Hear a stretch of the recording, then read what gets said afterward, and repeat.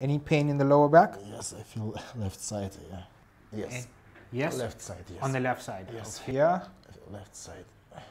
Any pain? Now I feel, yeah. Now you feel it? Yes. Yes, yes, now feel. You feel it now, yes. Okay? Sensitive. We have a very small leg length. 1 or 2?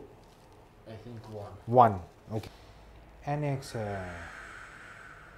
Inhale. This little device is called a impulse. There we go. Inhale, exhale. There we go. You good? Any pain here? No. Slowly. There we go. That's a massive difference. Now you can bend down and touch your toes. Yeah, there we go. All right. What's up, everybody? Dr. Ranen here. Today I'm here with Kurt. Kurt is a professional bodybuilder and personal coach based here in Dubai. Yesterday, while doing a hack squat, at the bottom of the squat, he felt a pop in his back, and since then has left-sided lower back pain. Yesterday was much worse. He was having difficulty in bending forward, moving from seated to standing position, having pain when sneezing. Today, it's there in those same positions, but much better. So we're gonna assess him, see what's going on, and see what treatment we can provide for him. All right, so we're just gonna start off by testing your nervous system, see everything's working well. Leave your leg loose for me. There we go. Great.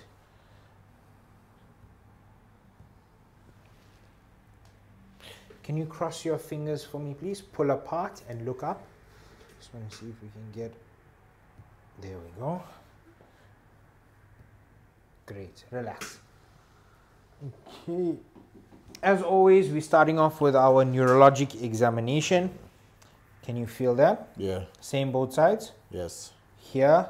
Yes. Same. Here. Yes. Here. Yes. Here. Yes. Here. Yes. Here. Okay. Lift your toes for me, please. Hold. Don't let me push down. Good. Here. Hold. Don't let me push down. Good. Bend your toes down for me. Hold. Don't let me pull up. Good. This side. Hold. Don't let me pull up. Good. All right. Let's get you to straighten your right leg for me. Point your toes towards you. Drop your chin down. Drop your chin down. There we go. Slouch forward. Any pain in the lower back or stretching in the leg? Only feel stretching. Only feel stretching. Yeah. Okay, relax for me. Sit up. Straighten your left leg for me. Point your toes towards you. Chin down. Any pain in the lower back? Yes, I feel left side, yeah. Entire leg or just in the lower back? Lower pelvis. Pelvis. Okay. Relax for me. Let's get you to stand, please. And face that way. Don't forget to hit the subscribe button, guys. Any pain in the lower back? Not now. Yes. And yes? Left side, yes. On the left side. Yes. Okay.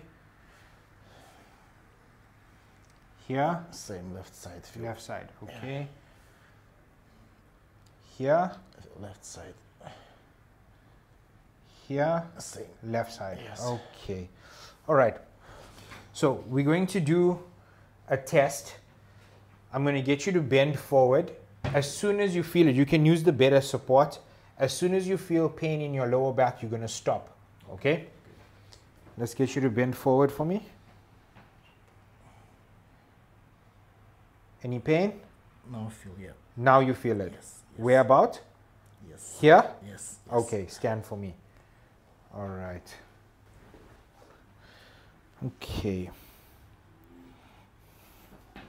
So I'm just going to mark the lower back. Okay. I want you to bend forward for me and tell me if you still feel the pain, if it's better. Yes, now feel. You feel it now, Yes. okay? Stand for me. All right. Bend forward again. Is it better? Now I feel again here. When I have more down. More range of motion. Yes, yes, okay, yes. stand for me. All right. If I push on both sides, bend forward for me. Tell me if it goes away completely. Okay. Any pain? Now here. I feel Just here. at the bottom. Okay, Yes. you can stand for me. All right.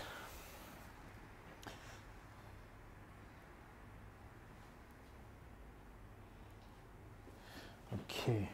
Okay, guys. So what we just did was a standing lumbar passive flexion test. Essentially, I asked Kurt to bend forward first. He needs to use the movement of each vertebra on each other. I then push on the muscle that's supporting the vertebra to see if I can change the pain that he's experiencing. So the first time he bends forward, he gets to about 70 degrees and starts to have pain. When I push on the muscle and he bends forward, he can bend forward further with feeling a little bit less pain. So what we've done is we've given the muscle some support, and what this tells us is that the muscles that are moving each vertebra on the next one may potentially be weaker, and that's what's causing him pain when he's moving in a flexed position. This is very common when we have patients with disc injuries or lumbar facet syndrome. All right. In this position, do you have any lower back pain? No? All right, leave your leg loose.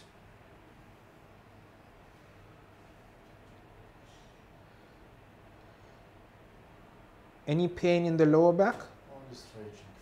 Okay.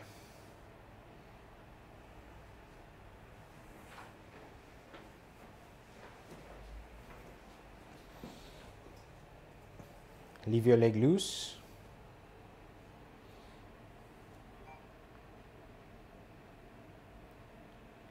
Any pain in the lower back?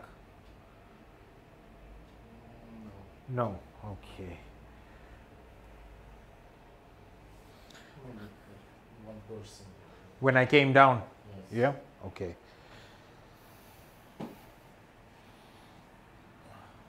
Sensitive? Yeah. Okay.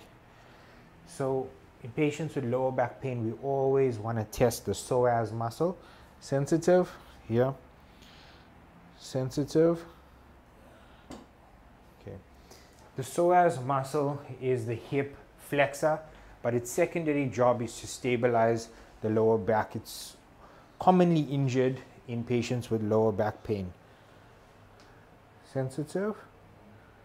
Same as the opposite side or more on this side? I think so. Same. Here. Okay. Let's get you to turn over onto your belly, please. Yes, please.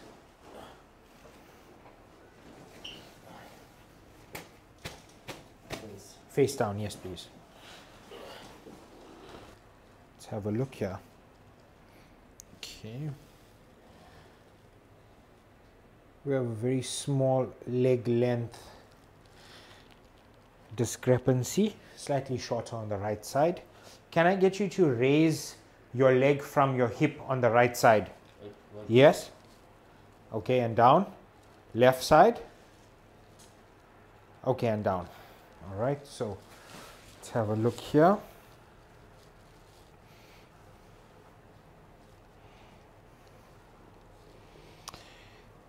Any pain when I push on there? Yeah. Yeah. All right. Any pain when I push on there? When you push here. Yes. A little bit. Okay. Any pain when I push on there? No, not a little bit. Okay. So what I'm looking for is point tenderness of the spinous process. Where my finger is here is L4. Okay. So please can you tell me which level is most painful? This one, 1, or 2? I think 1. 1. Okay. So point tenderness on the spinous process, in my experience, is often related to an acute inflammatory process on the disc. It just so happens that this is the level we marked, which we found improved Kurt's range of motion and lower back pain in the lumbar flexion test. So as you can see, the more tests you do, the more information you get, the more clear the picture becomes in managing the patient.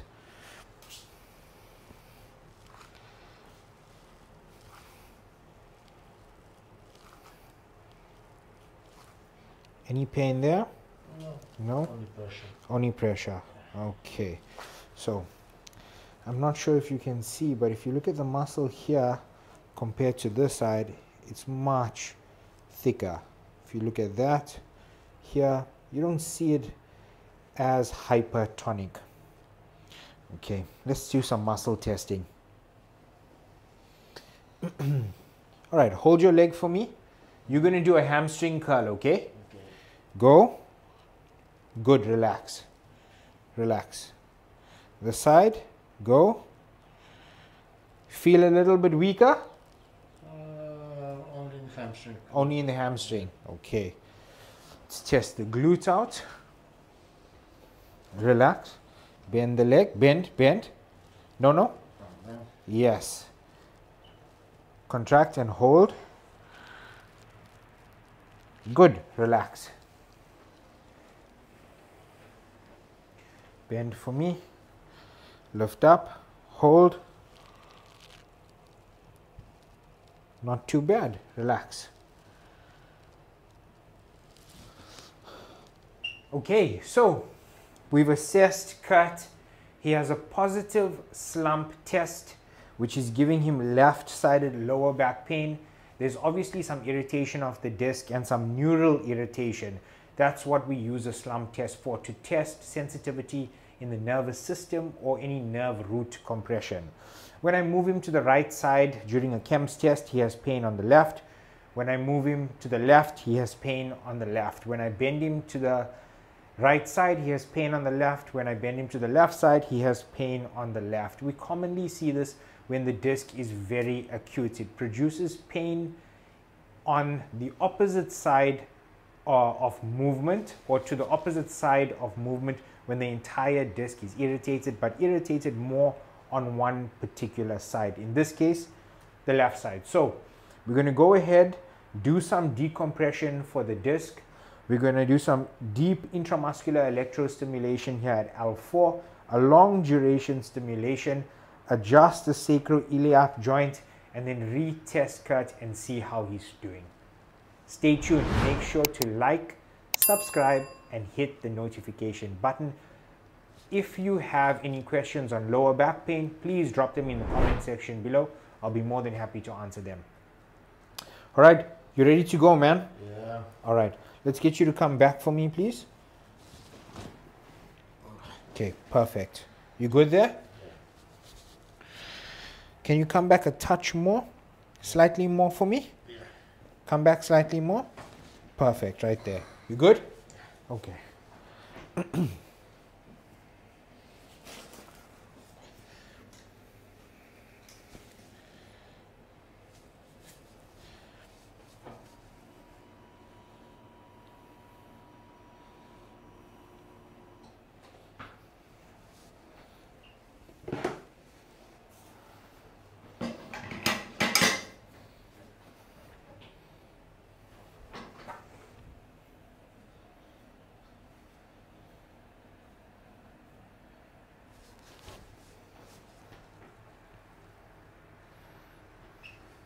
Okay, you ready, Kurt?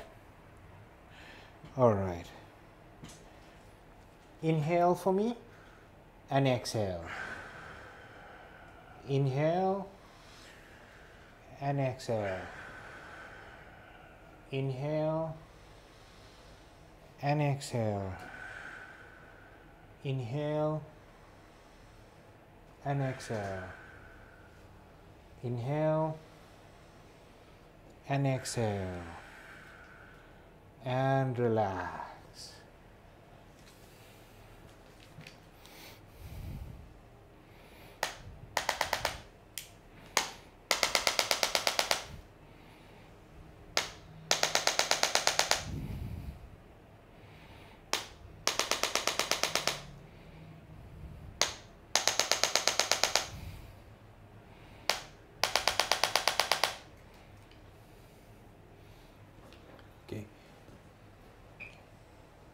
Those of you who are new to the channel, the technique I'm using is called Cox Flexion Distraction Technique.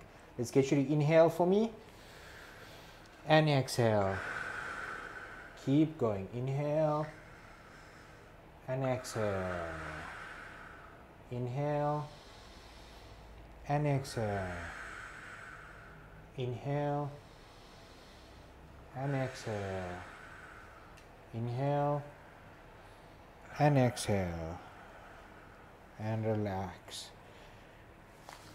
Cox technique is a excellent way to decompress the disc. When we decompress the disc, we encourage the disc to draw in nutrition, and it rehydrates the disc. When you have a disc that is irritated or inflamed, it needs more nutrition, more supplementation to heal itself on its own, and that's what we do, or what we encourage with spinal decompression.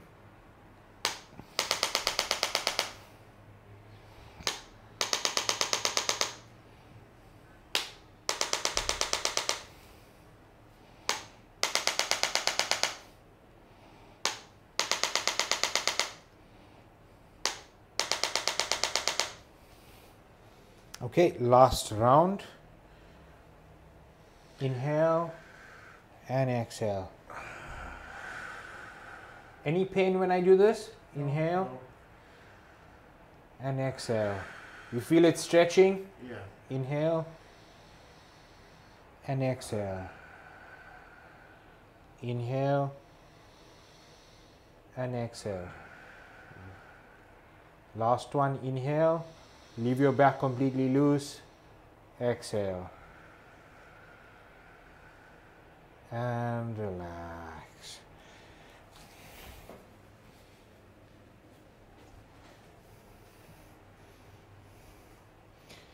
This little device is called a impulse adjuster.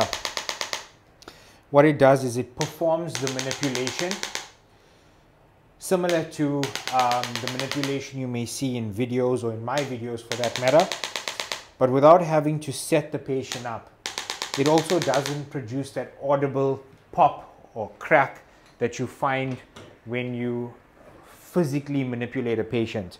The reason why I use it is because I like to layer my therapy.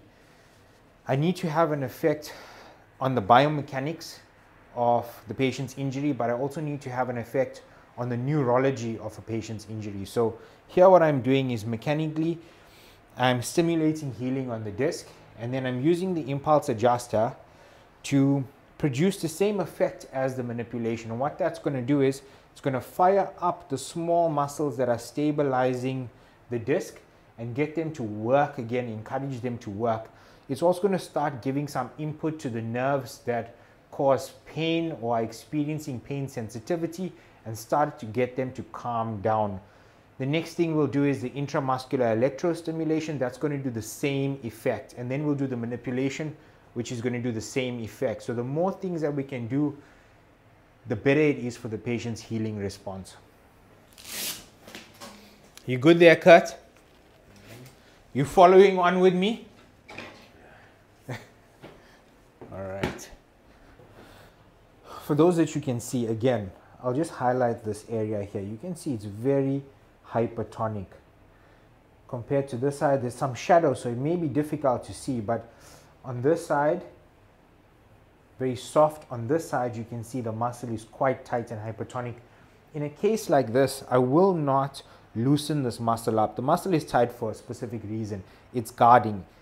Muscle guards when it's trying to protect something. In this case, it's trying to protect the discs. So what I'm going to do is obviously fire those muscles up. Once Kurt's pain subsides and he's in a better condition, then we'll start to work on loosening up these muscles. If we loosen up these muscles first, without stimulating the deeper muscles, we're going to make him too loose, and that may affect his stability, which may make the pain worse. And he's here to get better.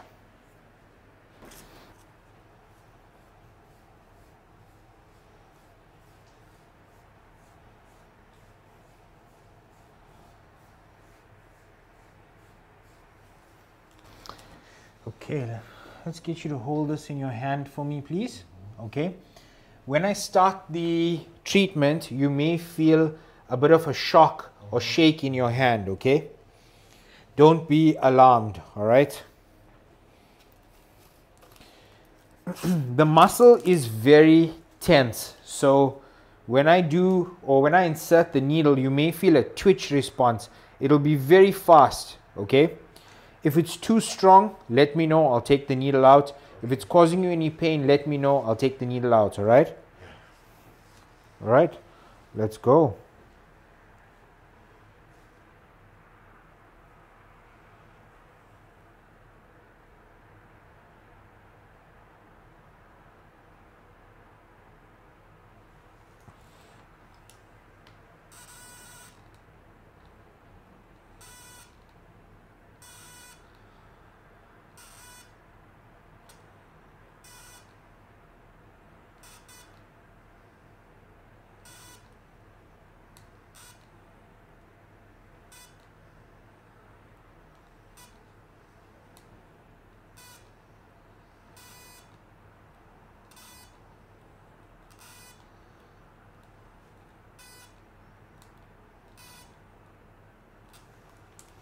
So what I'm stimulating here is called the medial branch of the posterior spinal nerve.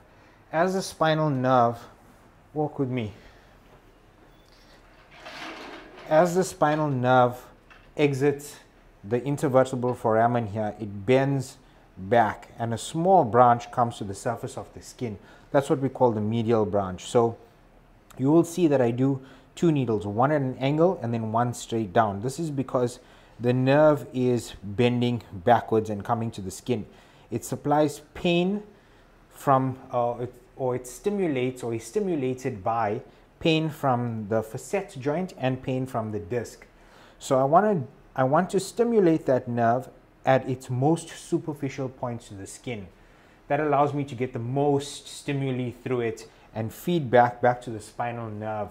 What I'm essentially trying to do is block the pain coming from the joint and from the disc, and also trying to fire up these small muscles that are stabilizing that segment.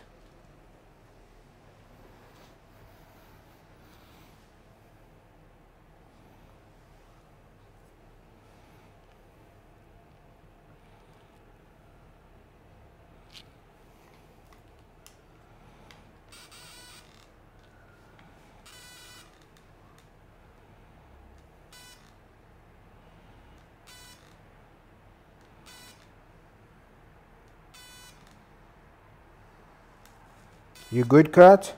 Yeah. Too strong? No.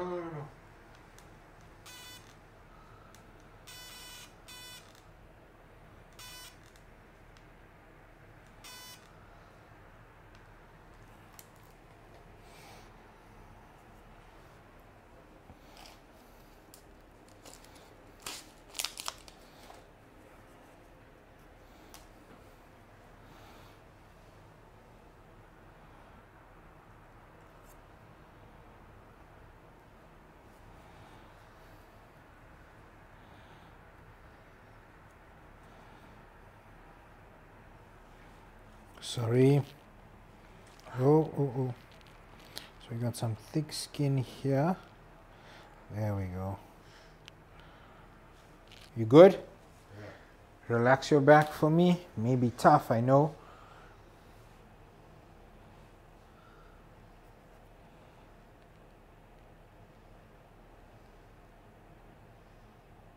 So what you saw there was the sensitivity at the level S2. When you have an injury at a particular level, it switches on all the nerves below it. It may even switch on It may even switch on some of the nerves above. So when I inserted the needle here, because all these nerves are switched on, the skin was so sensitive, it caused a guarding reflex. It caused Kurt to kind of guard and protect himself. It's okay? Not too strong? Yeah, okay. All right, great. You're going to relax for me?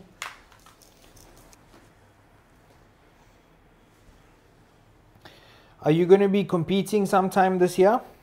Not sure. I need first grow mass. off season. Now Yeah. now I have full rest. Now you are resting. Okay. Yeah.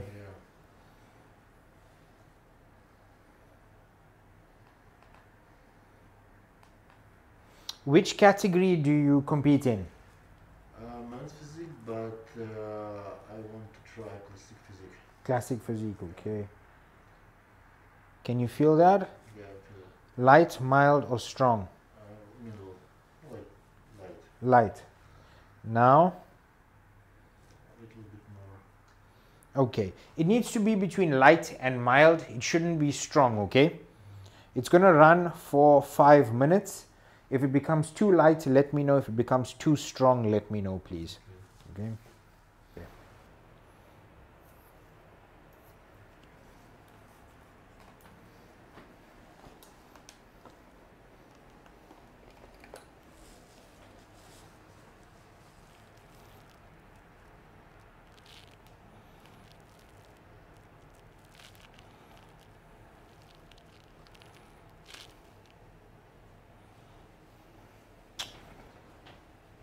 We have a little bit of blood there. Get rid of that.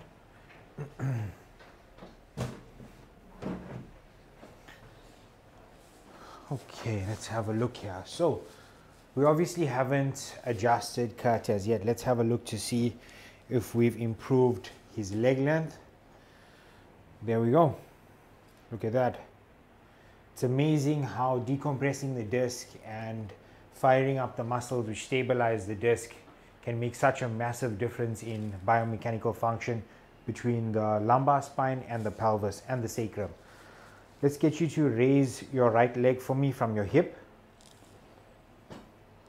Okay, and down. Left leg. Okay. We need to work on that.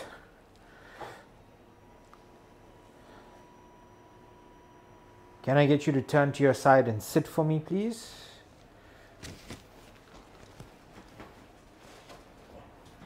Okay. You good?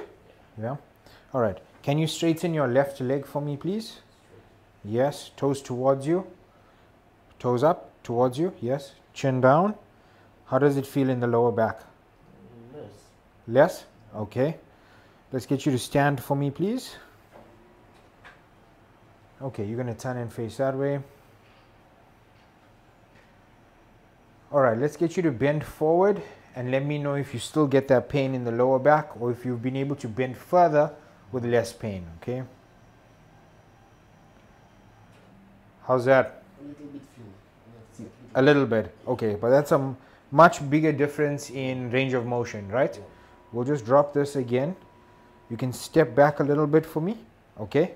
And try go again for me, slowly. There we go. That's a massive difference. Now you can bend down and touch your toes. Yeah, there we go. All right, slowly up. You good? Yeah. Great. Have you had spinal manipulation before? No? First time? All right, great. You're going to take a seat chair for me and then lie on your back.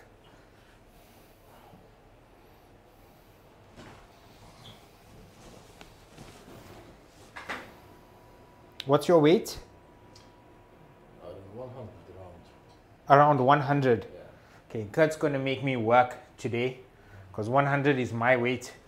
His weight's 100, so that's 200 kilos of pure muscle. That's going to be Pure. Hold for me. There we go. Lift your head for me, please. Oh, let's grab this camera here quick. Microphone quickly. All right, let me move you, okay? Inhale. Exhale all the way out. There we go. Inhale, exhale. There we go. Drop your head back. Face that way. Inhale, exhale. There we go. How's that? Let's get you to sit for me, please. Okay.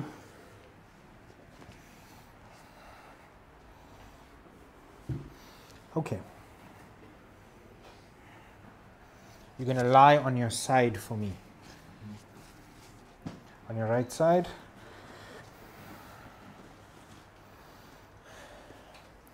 Okay, bring your hips to the edge of the bed for me, please. There we go. Oops. Okay. Bend your top leg. You okay? Any pain? It's okay? All right. Okay. Give me this hand. Okay. Place that hand there. Look up for me. Inhale. Exhale. You good? How's that? Good? Yeah? First time, eh? Let's get you to sit for me, please. Yes, there we go. All right. Let's get you to straighten that left leg for me. Point your toes towards you. Chin down. How does it feel? Better? But feel a little bit like cut. Pinching. Yeah. Okay. Let's get you to stand for me, please.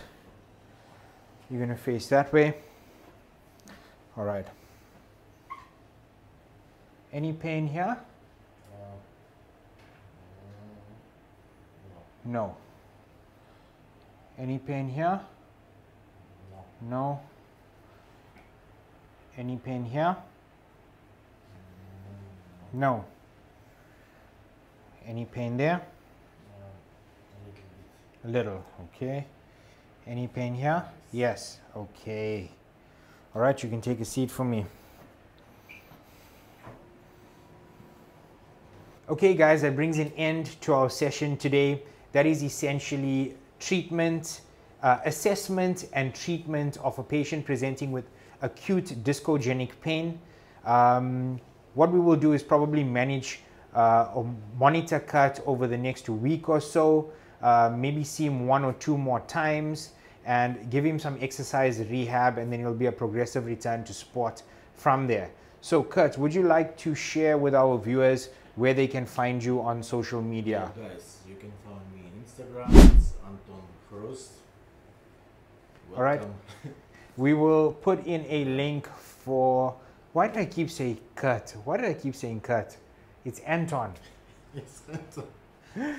This whole video I've been saying Kurt. I think it's because of your surname. Yes. Yes. First. Oh, anyway, guys. Every time I said Anton in this video, please replace it. Or every time I said Kurt, please replace it with Anton. My apologies. All right, guys. So, please hit the like button, subscribe, and we'll see you soon. Take care.